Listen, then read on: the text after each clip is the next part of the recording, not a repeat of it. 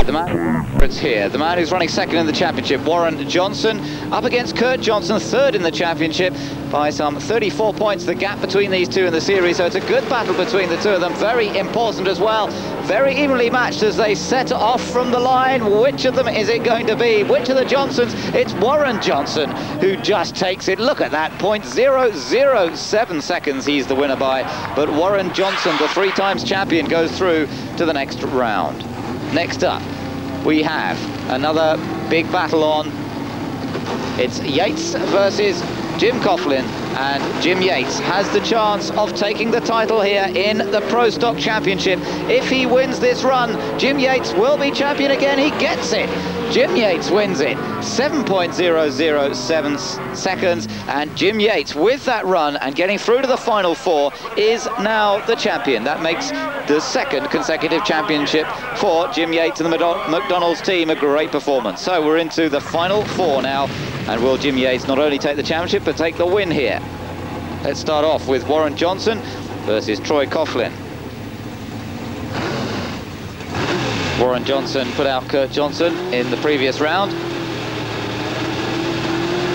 Championship may have gone now. Warren running second in the series to Jim Yates coming into this meeting. He's lost any chance of taking the title this year, but he'd love to take the win here at the Texas Motorplex. It's another very, very evenly run course, and it's Warren Johnson who just takes it into the 6s, a 6.99 second run for Warren Johnson.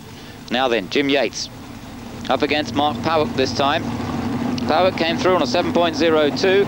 Yates came through on a 7.00. Temperatures having increased for the afternoon running, but some fantastically high speeds being seen here, not only in the Pro Stocks, but as we'll see in the top fuelers as well. Away they go then. McDonald's car of Jim Yates is nearest us, and it looks as though he's got the edge on this one to go through to the final. Jim Yates just manages to go through 6.97 seconds at 197 miles per hour, and the winner by 44 thousandths of a second. So that sets things up very, very nicely indeed now. It's going to be Warren Johnson versus Jim Yates in the final. The atmosphere really beginning to build between these two, the crowd getting well behind the competition now. Jim Yates may have wrapped up this series, but Warren Johnson would just love to be able to take victory here in Texas. Johnson, already the winner of 4 events this year, but Jim Yates has won 5 of the competitions. It gives you an idea of his mark of superiority, but there's Warren Johnson, definitely not to be discounted here in the Pro Stocks final.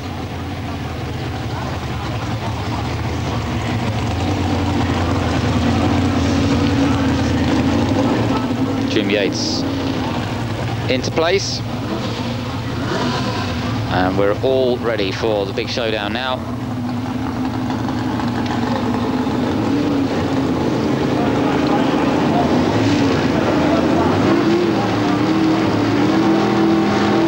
The Christmas tree lights.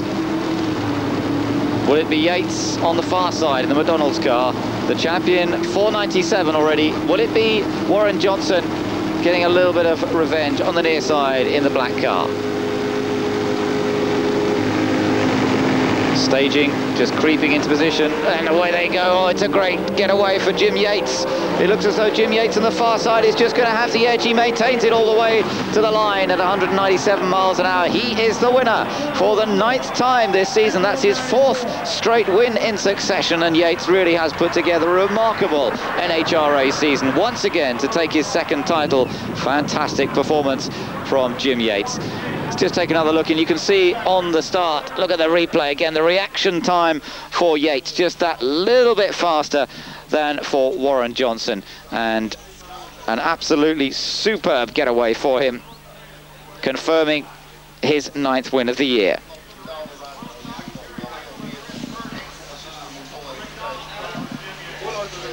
Quite a big advantage by the end of it, and delight for the crew once again.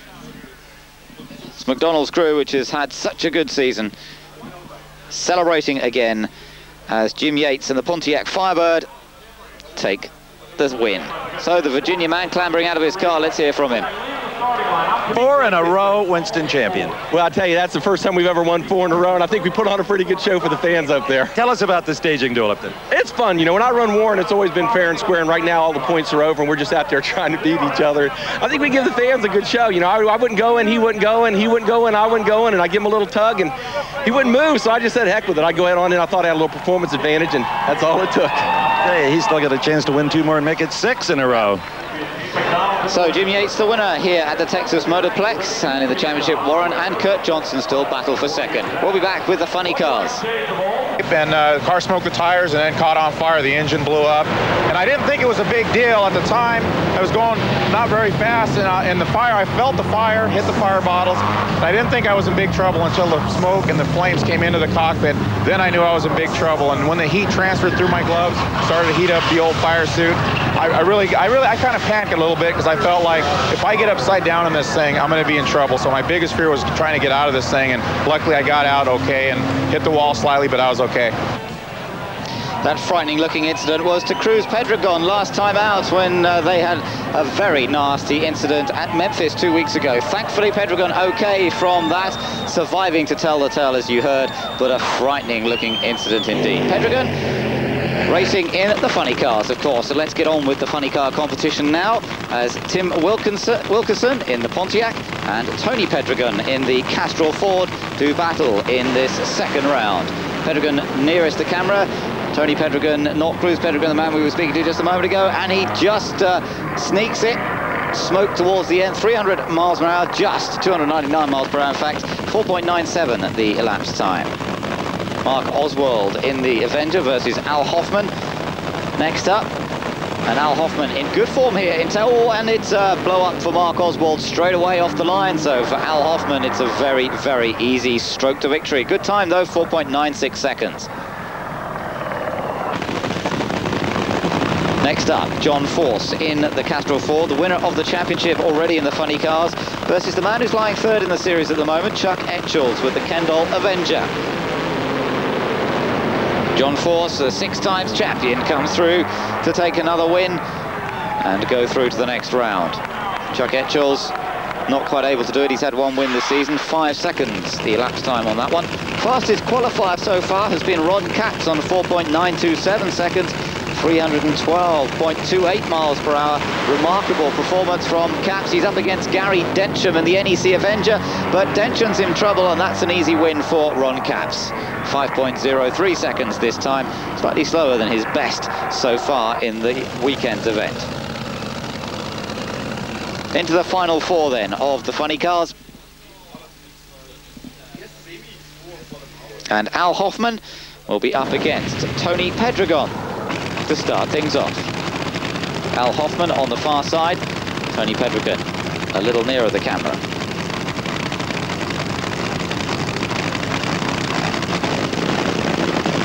Not much difference between the top fuelers, except that the engines sit in front of the drivers, unlike the rails where the engine sits behind the drivers, of course. Away they go. Oh, and not a great getaway from either of them really, but smoking it badly is Tony Pedregon. So Al Hoffman comes through to take the win. 5.00 seconds once again, and at a good speed, 300 miles per hour.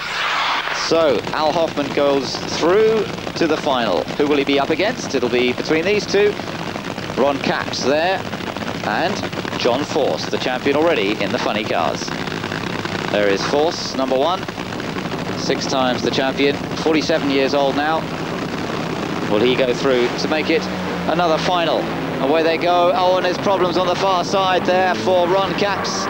And John Force comes through to win that one.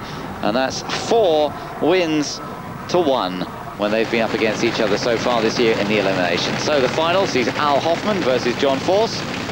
John Force has to be favourite for this, although Al Hoffman has had 1 win this year. Hoffman, 49 years old, from Florida, started in his drag racing career back in 1979. His best season was the 1995 championship when he finished in 2nd place in the series. Hoffman had 5 wins overall that year, but this year only scored the 1 victory so far. John Force, you have to say, is favourite for this one. John Force in the Castrol machine. He's already had 6 victories, the Ford Mustang. Taken 6 wins already this year. But don't discount Al Hoffman here, looking to try and take a win. Force, in fact, winning the last few. He won the Pennzoil Nationals, the Sears Craftsman Nationals, and the Pioneer Electronics Nationals. Whit Bazemore beat him a couple of times in the second half of this year. But Force really has been top dog in the funny cars over the last few events. Let's see what Al Hoffman can do up against him this time. These massively powerful machines,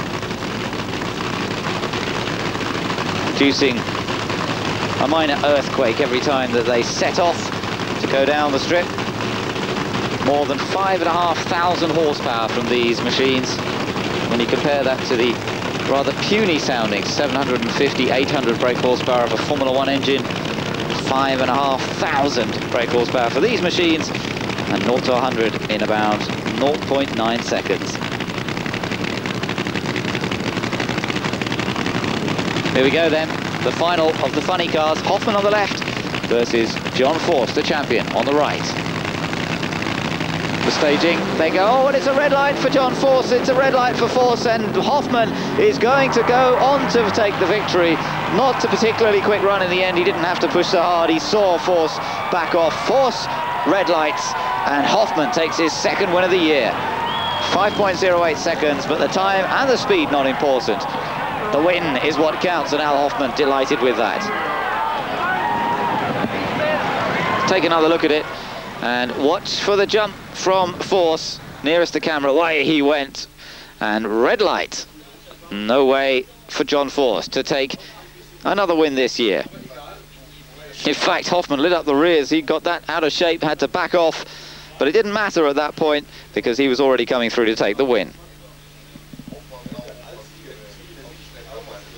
And the delight from the crew after another successful run. Disappointment though for the Castrol team on this occasion and John Force, ending a streak of victories over the last few events. He was out to make it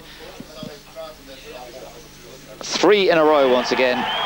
In fact, 4 in a row this time it would have been, but not this time, so he didn't quite match Jim Yates' performances in making it 4 in a row in the Pro Stocks, as we saw earlier on. There is Al Hoffman though. Let's get a chance to catch up with him.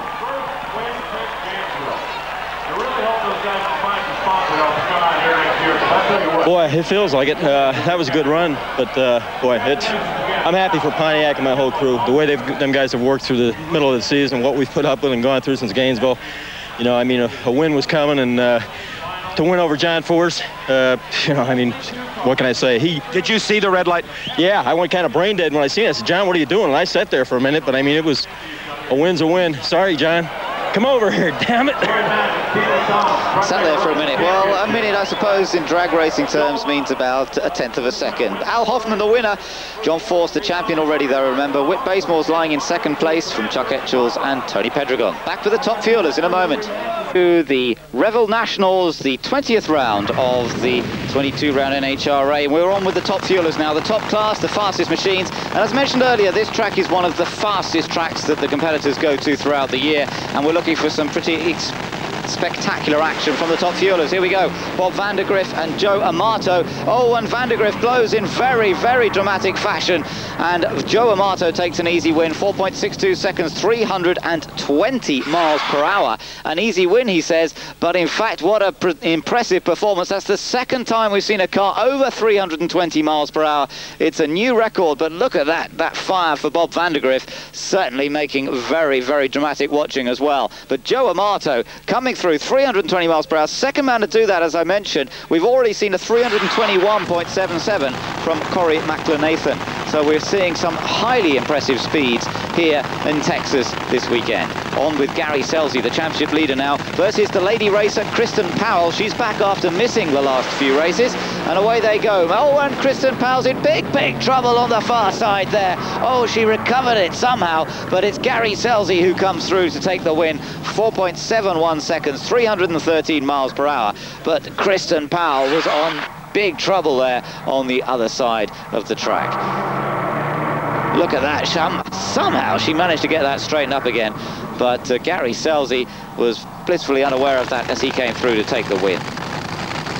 Next up, we've got the 61-year-old from Texas, Eddie Hill, versus Scott Kalita. Hill on the far side, and it's a good getaway from both of them as down the strip they go, but Scott Kalita it is who comes through to take the win on that one. 4.68 seconds. Again, a very impressive speed, 311 miles per hour. Now then, Corey McLenathan, the championship leader, and he's done a 321-mile-an-hour run already here after 4 rounds of qualifying. Oh, on the far side, Larry Dixon in trouble, and it's McLenathan who comes through to win, and it's another very impressive run. 319 miles per hour at the end of 4.59 seconds of running. How about that? 4.5 seconds to 320 miles per hour. Into the final 4 then. And it's going to be quite a competition with Gary Scelzi versus Joe Amato. Scelzi the championship leader, Amato third in the series. It's the 7th time they've met this year. Scelzi is 2 down, 4 wins for Joe Amato. So Amato with the advantage in terms of the record so far this year, and away they go. It's going to be a good battle between the two of them. Amato nearest the camera, Scelzi on the far side, nothing to choose, just 0.02 of a second. It's Amato, it's Joe Amato the winner. Fantastic from the veteran who takes the win once again. So Amato is through to the final. Next up we've got Scott Kalita versus Corey McLenathan. Corey McLenathan has had 5 wins in overall events so far this year, and he's beaten Scott Kalita 4-2 so far this season when they've come up against each other in the eliminators. Away they go, McLenathan nearest the camera, and it looks as though McLenathan with the slight edge. Yes, he goes through to the final, and a good run, 4.61 seconds rather, and 313 miles per hour. McLenathan was the winner of this event, the Revell Nationals, in 1996, and McLenathan now into the final again versus Joe Amato this time. It's the 3rd time they've met this season, and McLenathan is 2-0 up in terms of the competition between these two individuals. And McLenathan trying to close up the gap to Gary Scelzi in the championship. He's got an opportunity to do that here today. Scelzi has not won quite so many events this year. He's won 4 as opposed to McLenathan's 5 so far. But McLenathan's had a couple of poorish runs in the last few events, and that's dropped him back again in the championship, 2nd place. There's Joe Amato. Amato running 3rd in the series at the moment.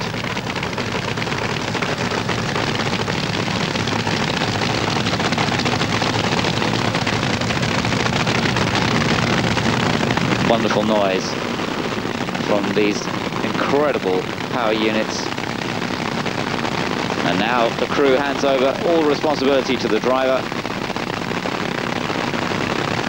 And let's see who's going to be the winner of this round of the series. Just 2 more to go after this one. Oh, and it's a lot of... Oh, Amato smokes it very, very badly indeed. Oh, and Amato throws away the opportunity of winning here, as in fact he had a problem as well, lost a cylinder, and McLenathan comes through to win it. 4.8 seconds, 302 miles per hour, not a particularly rapid run after some of the performances we've seen during the weekend, but it is a win for Corey McLenathan. That's his 6th win, indeed, of the season, closing him up a bit to Gary Scelzi in the championship. There were the problems for Joe Amato on the far side. Let's take another look at that again. He really smoked the rears, but it was an engine problem as well that led to Amato's demise. And Corey McLenathan, nearest the camera, kept it all in a straight line just about to come through and take the win.